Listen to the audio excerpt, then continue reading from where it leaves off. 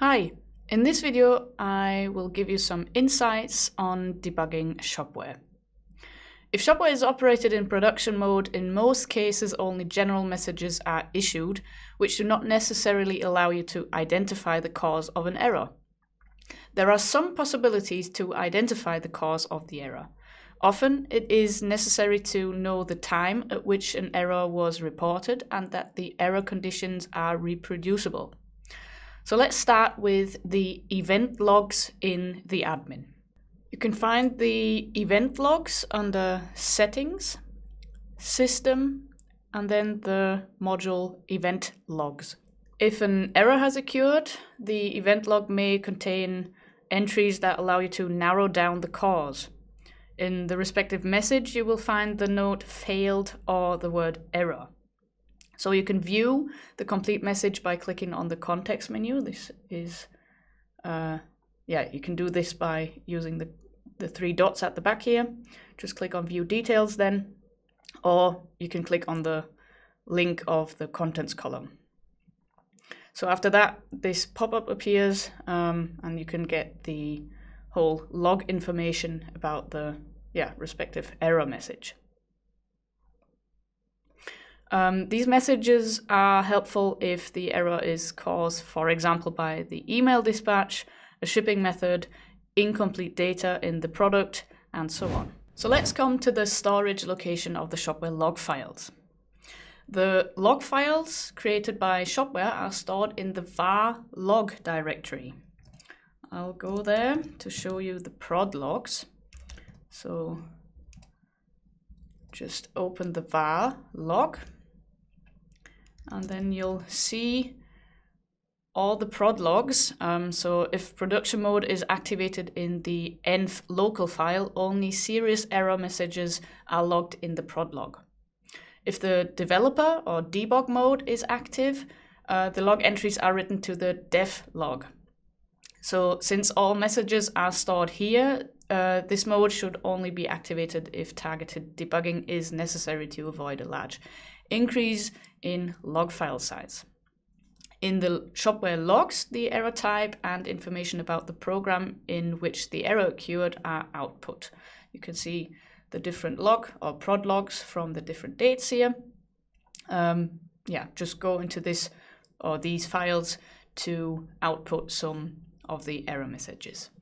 In this directory, you will not only find the Shopware log files, but also the log files of your extensions such as PayPal. But please note that not every extension automatically creates log files. So if in doubt, it's just best to contact the extension manufacturer directly. You can find the env local file on the web server in the Shopware main directory. So here is the env local file. Please note that files whose file name begins with dot are hidden by default, and it is maybe necessary to show them via a program setting depending on the directory call. So let's go into the file.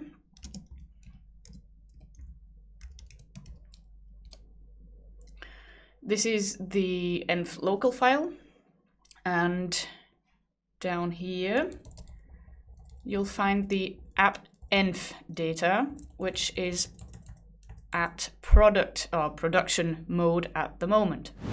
After you have changed and saved the file, it is important that you clear the cache again. So now I went to the storefront, and here we have a normal 404 error page. This is what it looks like in the storefront when an error occurs. In most cases, we need more information for debugging in order to find a solution for the problem. So that's what def mode is for. Instead of the normal 404 page, in def mode, the following page is displayed. So now in the storefront, the mode can lead to a detailed error message being displayed instead of the shop page, partly because errors from the framework are now also listed. We therefore recommend either activating the developer mode only for the respective debugging process or creating a test system for the evolution. Nevertheless, even in a test system, it is necessary to keep an eye on the size of the def log as the file grows relatively quickly, and many editors can now or can no longer open files the size of a gigabyte.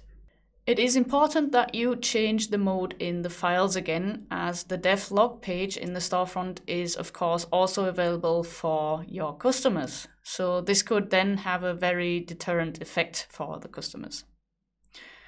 Finally, just one more thing about further Shopware independent log files.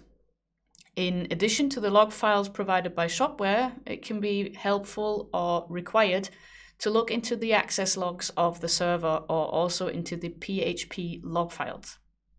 Since the location of these log files can vary depending on the server configuration, just contact your hoster on information where to find these.